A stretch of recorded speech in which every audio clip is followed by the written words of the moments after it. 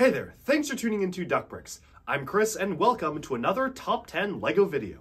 And in this case, we'll be taking a look at the top 10 most expensive and rarest standard retail Bionicle sets. Now these are going off of the Bricklink average price at this point in time. Again, this could fluctuate or change in the future, but at the time I'm recording this video, the list is 100% accurate, taking a look at the top 10 most expensive and rarest LEGO Bionicle sets. And so without further ado, let's just jump right into things because there is a lot to check out here and a few surprises as well. Alright, so kicking things off with number 10 here, we have a set that was actually a combiner model between different sets, but was released as its own set. It is set number 10203 Voporak, which retails for around $161 used on Bricklink, and if you want a new and sealed copy, be prepared to pay closer to $239 US on average. Voporak was launched in August of 2005 and only was sold for about 4 months, being discontinued by the end of the year in December 2005, and its very short lifespan definitely contributes to the rarity of this model. It also retailed for $50 US, which is under half of what it's actually selling for today, even after you factor in inflation. Just looking at the build, you can probably assume which models it is a combiner of. It combines the Kitongu, Sidorak, and Rudaka models from the Bionicle 2005 Titans lineup, so it includes all 3 Titans, and that actually makes for a pretty interesting set in terms of the color scheme, which honestly I think kind of worked out fairly well. Despite it having very different color schemes for its source material, it tried to limit itself on the Keyed Orange or the Flame Yellowish Orange slightly, and focused mostly on the dark red and the black colors from the Rudaka and Sidorak sets, which I think actually works out for this model quite well. Despite it being a combiner model, it actually is one of the best ones. It doesn't have many stability issues and it has some pretty interesting features. That being said, there are a few kind of strange details about it that I do want to point out. Because of the fact it is a combiner model, there are a few things about it like having extra arms near the front of the torso. One of them just ends in a ball joint because they just didn't have any other pieces to stick on it, and the other one is a little bit more realistic. You can kind of use it as a whip or something, and honestly, the way that I usually have this displayed is having the whip arm out as the Rutuka spinner launcher arm, and then just having the other arm being curled up against his chest, much like the official images have it set up, because it just looks a lot better that way. Voporak here has a very elongated neck, a very menacing appearance, and this definitely fits in well with the Bionicle aesthetic of all the Titans. In terms of a quick backstory behind this character, he is a Dark Hunter working for the Shadowed One whose sole purpose is to seek out and hunt the Mask of Time. Because of this, Voporak has a very special time energy field. Anyone who lays their hands on his skin will age rapidly thousands of years, which is enough to kill anyone, but in the case of the Shadowed One was enough to just make him age incredibly rapidly when Makuta Pterodax threw the Shadowed One into Voporak in a mad battle for the Mask of Time. So this is Voporak. He is the least expensive out of all of these expensive rare Bionicle sets, but is still one of the rarest ones that you can get. And with that, we can now move on to number 9. And coming in at number 9, we have set number 8927, the Toa Terrain Crawler. And this isn't actually even technically a Bionicle set. I mean, it is a Bionicle set, but it's a Bionicle system set. You see, around 2005 to 2007, LEGO Bionicle was doing well enough that they figured they could launch system-based playsets alongside these standard Bionicle buildable characters. And that's where a set like this Toa Terrain Crawler came to be. It was introduced in August of 2007 and was around for about a year, only being discontinued in July of 2008. Right now it retails for around $167 used, and it's a pretty similar price new and sealed. So this one just barely edges out Voporak just by a matter of a couple dollars here and there in terms of price. However, the set did retail for $70 US in 2007, so this one actually is probably just on this list because it already was a pretty large set to begin with. It introduces a large new mold for a super scaled up Faxon, which is the Toa Halimari's mask, which is a really cool piece to get, as well as just being a pretty interesting build overall. I'm very pleased with this build. It's probably one of my favorite and honestly one of the best Bionicle system sets. It did also come with a few opponents that are not shown on this video here, but if you look at the actual screen, you'll notice that it introduced a few recolors, such as a dual molded blended black and white Karapar headpiece mold, which looks really good, as well as a white Takadoc skull. So this also did reintroduce recolors for the Bionicle Baraki pieces, which are very cool to see, and overall this was actually one of the few Bionicle system sets that did have a canon storyline significance. In the Bionicle 2007 mini-movie, this was the Toa Terrain transport that brought the heroes down to the depths of Marinui and actually transported them to the final battles of 2007. So not only is this a cool looking model, but it also has a storyline function. And while obviously by today's standards this is definitely not a LEGO set LEGO would ever release today, it has a lot of really fragile pieces to it, there's a lot of just very strange and bizarre design choices, it still is one of the most classic Bionicle system sets, and personally one of my favorites. But with that, we can now move on to number 8. We have another combiner model. This one was from 2003, launched in August of 2003, and only lasted, again, 4 to 5 months, being retired at the end of December. This is set number 10201, Takuta Nuva, which is a combiner model between Makuta Pterodax and Takanuva. Now this is a pretty interesting case, because the very specific variant of this model that is on this list included a brand new mold for the mask, which is the one that you can see featured on the model here. The value used is around $167 on Bricklink, and good luck finding this new and sealed. It retailed for $50, and what's really interesting is that this included a movie edition style Crocon, or Mask of Shadows, which, may I add, doesn't really look anything like it actually looked like in the movie, but was actually a brand new mold with a different type of plastic being used for the Kanohi Crocon. It's a really interesting choice to include a brand new mold in a combiner set like this, which is what makes the set really special, and honestly, the mask alone is probably what you're going to be paying for. That average value used for $167 includes a lot of used listings that simply do not include the mask. If you actually want to buy this set plus the mask, you're probably going to have to pay a lot more, which is why it's ranked higher on the list. In fact, if you go on Bricklink right now, there are only 2 listings that exist, one for $300 and one for $400, both of which include the movie edition mask. So honestly, this one probably deserves to be even higher up on the list, but I again am just going off of the 6 months average, which is why it's a little bit lower. But nowadays, the value of this set has really skyrocketed. In terms of the storyline significance, Takuta Nuva was the short-lived fusion between, well, Takanuva and Makuta, so it makes sense that this would be a combiner model, which is when Takanuva and Pterodax fell into the pit of energized protodermis to fuse together into this one larger being. It again looks nothing like it actually did in the movie, but I guess that can kind of be excused because the movie was going for something completely different.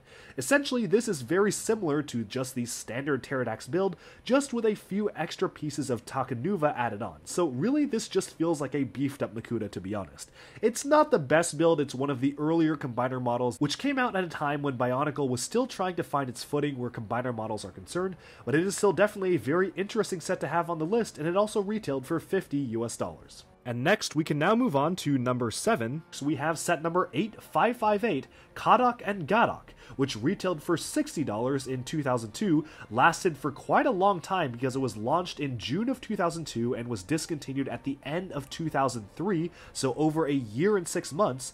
Right now, if you want to pick it up, the average value used is around $176.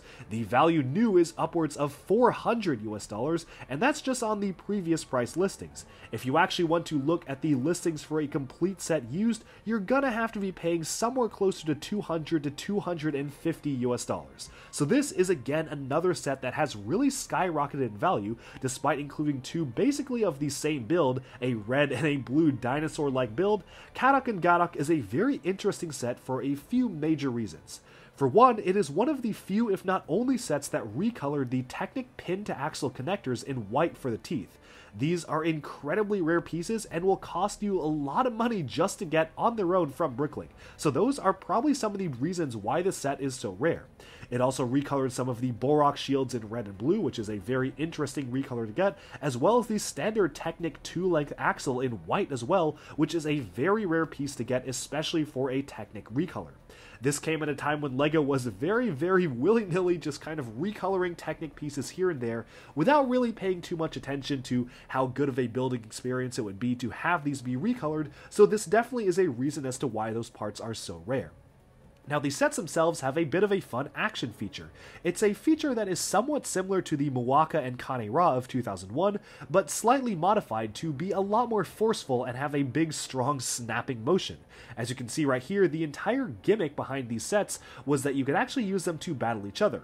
While it makes no sense in story that they would be fighting each other, the entire gimmick is focused around two kids being able to play with these and try to remove the large Technic beam underneath the Kadak and Gadak dinosaur abdomens. Once you remove the beams, the jaw essentially locks, and you cannot actually activate the jaw snapping mechanism, which you can see right here.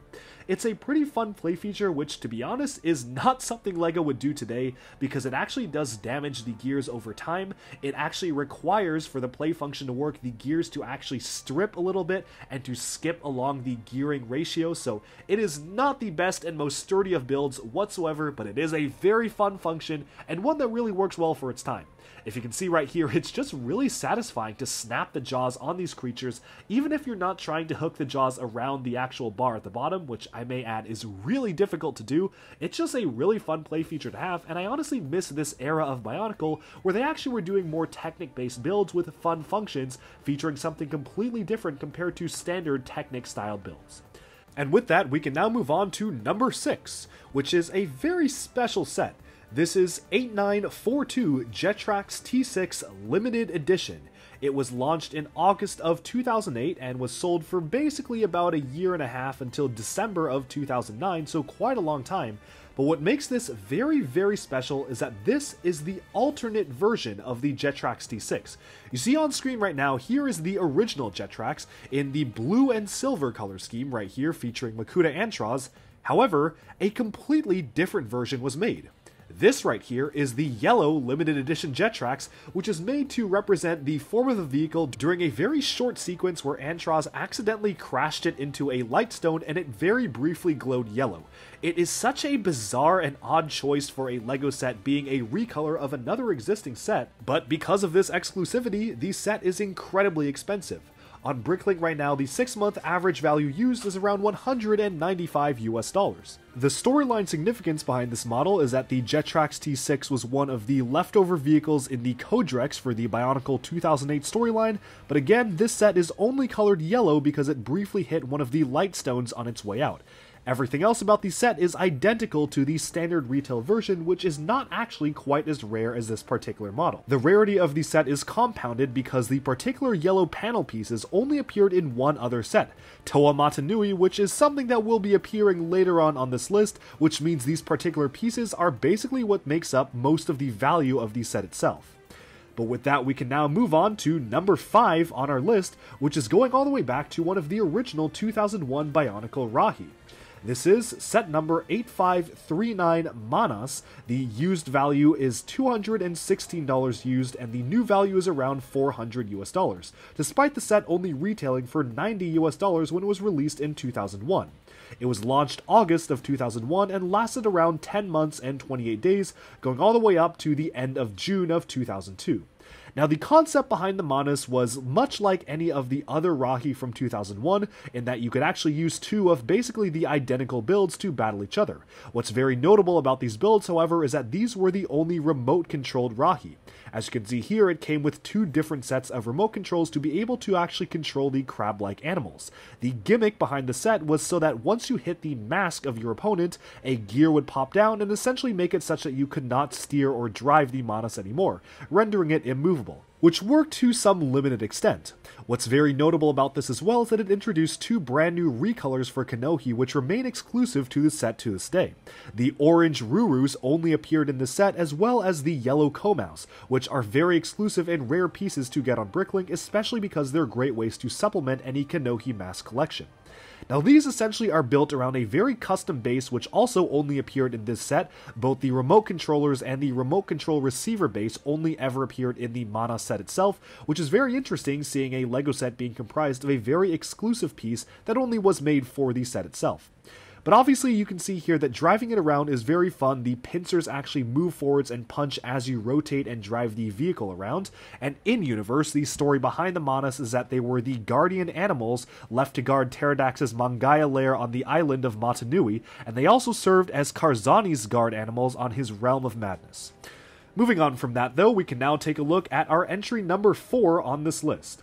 This is set number 8996, the Scopio XV1. It retailed for $90 when it was launched in August of 2009, and it was discontinued around the end of July of 2010, making it last about a year. A used copy of the set right now will set you back around $220, while a new copy is upwards of $500 to $600, which is an absolutely ridiculous return on investment for a set like this, but definitely makes sense because of the sheer size and scope of this model. 2009 proved to be a return to the more Technic style of LEGO Bionicle buildings and vehicles, with this set in particular being the largest Technic style Bionicle set and one of the largest standard retail Bionicle sets that was ever produced. The set is focused around the Scopio creature or vehicle. It was used both ways in the story, as well as its pilot Tellurus, one of the last remaining members of the Iron Tribe, after the rest of the tribe was genocided or decimated by the Dreaming Plague. Tellurus here features some exclusive parts only in the Scopio set, featuring the brand new Keyed Orange or Flame Yellowish Orange Baraki armor piece, as well as one of the helmets in the Keyed Orange color. Obviously though, the main draw is the Scopio mech itself, which is really cool because in the vehicle form, you can convert it from the large four-legged animal to actually a tank mode. You can see it's a very simple transformation here. The legs just fold inwards and the treads allow you to roll it along the ground, but in general this is a very interesting model and definitely not something you're used to seeing from a LEGO Technic style build. In universe, this represents a creature that could be found in the sands of Barra Magna, and the vehicle itself was actually modeled after one of the creatures after Tellurus wanted to create a vehicle that could mimic the power and scale of the Scopio creature. Hence, this is the Scopio XV1. It didn't really have a major storyline significance, but it definitely is one of the most formidable and impressive Bionicle sets, and truly the centerpiece of any Bionicle collection. But with that, we can now start to move on to the top 3 rarest standard retail LEGO Bionicle sets ever. And coming in at number 3, we have set number 8940 Karzani. It was launched in August of 2007 and only lasted around 4 months, being discontinued at the end of the year in December of 2007. In the US, this set had an even shorter shelf life. For whatever reason, it was introduced on October 24th of 2007 and was discontinued 1 month and 13 days later, December 7th, 2007. Despite retailing for only $40 in 2007, if you want to pick up a used copy nowadays, be prepared to shell out around $260, and the new copies will cost you upwards of $600 to $700 if you can even find one sealed. So that is how rare this set is, going from $40 sealed to $600 to $700, one of the rarest Bionicle sets, and one that's very notable for being our only in-universe depiction of Karzani, who was a major player in the Bionicle books, novels, and comics, but really only was seen in this one set in his mutated form. The set also very notably introduced several recolors for very rare Kanohi. Not only did it recolor the Hordika Vakama head in dark green, but it also recolored the Metru version of the Kanohi Ruru in dark blue, where previously it was only available in black for the Toa Metru Wenua set. The set includes Karzani as well as 2 different Matoran to fight him, Sarda and Idris, as well as kind of a makeshift trap, which honestly probably was just there to increase the price. Despite this, again, only being $40, which is pretty nice because you get 3 figures and a trap. The trap itself is designed to essentially ensnare Karzani. You can see that it wraps completely around the figure itself, but really it's kind of just a throwaway build, and the focus is just on Karzani himself. He's not one of the best Titans because he has very strange proportions. His waist is about as wide as the tops of his shoulders, which makes him feel very rectangular and boxy, but it definitely is something that feels very organic and different from many of the other Bionicle Titans. In addition to the Kanohi mask recolors, it also recolors the Karapar chest plate in the dark green and light green or lime blend, as well as the dark green recolor for the Prydac feet, actually making up the head of Karzani. So lots of very interesting recolors here. I actually am a big fan of the way the headpiece works and is mounted on the top of the head for the creature here, and I think in general this is one of the most aesthetically unique Bionicle Titans, if not one of the best ones. One of the other reasons this set is so expensive, however, is because of just how prominent this character is in the Bionicle storyline, which again really focused on this character for most of the novels. The very brief backstory behind Karzani is that he is the ruler of the Realm of Karzani, which is named after himself. In the founding days of the Matoran universe, Karzani and his brother Artaka were placed to rule over different quadrants of the Matoran robot. Unfortunately, after losing a bout to win the Mask of Creation against his brother Artaka, Karzani was slowly driven insane, and despite his realm being originally intended for Matoran to be sent to be repaired and sent back, Karzani essentially just ended up mutating the Matoran and keeping them as his slaves, if not transforming them into inanimate objects. After Turaga slowly realized around the continent that any Matoran sent to the realm of Karzani never returned, all paths to his land were barred off, only serving to drive Karzani more insane due to the lack of contact with any new lifeforms. Over the many years Karzani sat in his realm building his fortress and raising his armies until the 2006 Bionicle storyline caused his paths to cross with the main characters of the 2006 storyline, the Toa and Nika, when they inadvertently ventured into his realm on their way to the island of Voyanui. Karzani continued to be a major antagonist throughout the entire Bionicle storyline from 2006 onwards to 2007, which is the completely mutated form here when he ventured into the waters of the pit. Since then, he remained a fairly major player in the background of the lore until he was eventually killed in Spherus Magna by the great being Velika in disguise near the end of the Bionicle storyline. But that's it for Karzani's backstory, and with that, we can now move on to number 2.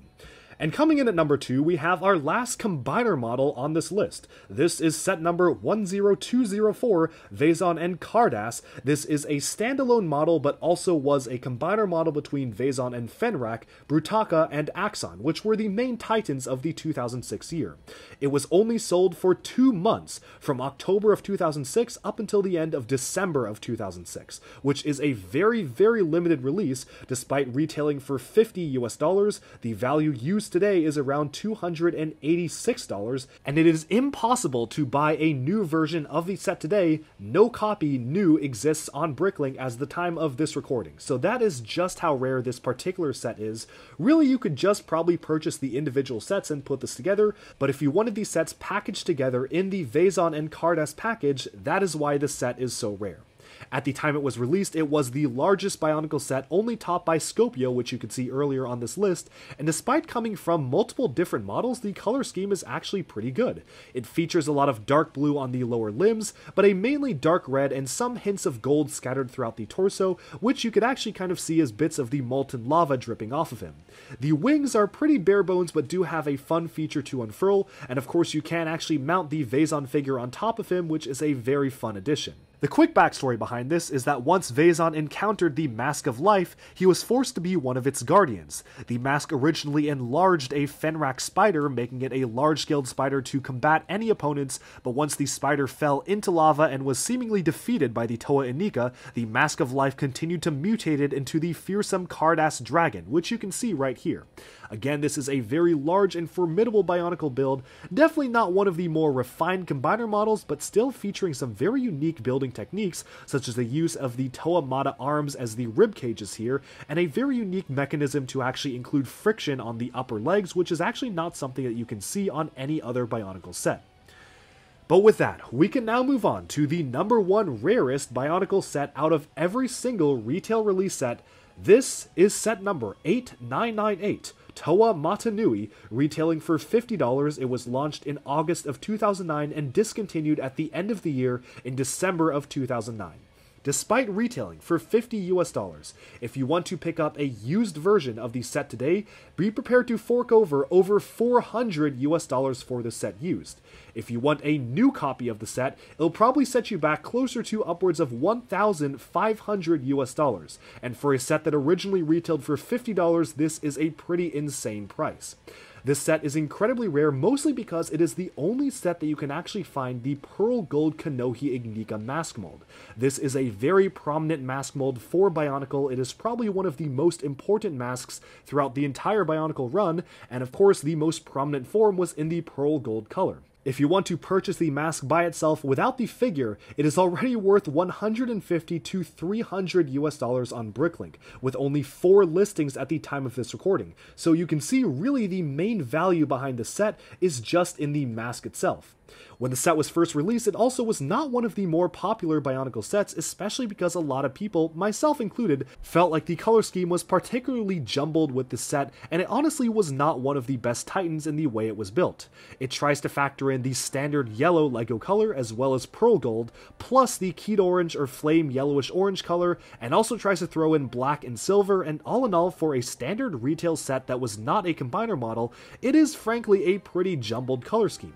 That being said, it is one of the more refined Titans that they ever put out for Bionicle, which makes sense because it was the last one, featuring a very unique mechanism for articulating the pistons in the legs. You can actually see each of the 4 pistons on the hip twist and turn as you move the legs themselves, which is a really cool function that definitely adds a lot of friction, as well as dual ball joints on the knees, which really add a lot of stability to this model. This was also the only set featuring Matanui that did actually come with his sword element, which was featured in the Bionicle Legend Reborn movie, but unfortunately the standard canister set for Matanui never actually featured this sword. For a Titan-sized set featuring arguably the most important character in Bionicle lore, there is a reason why this is the rarest Bionicle set. And honestly, his backstory needs no introduction, but just in case you aren't familiar, I'm going to give the very brief rundown.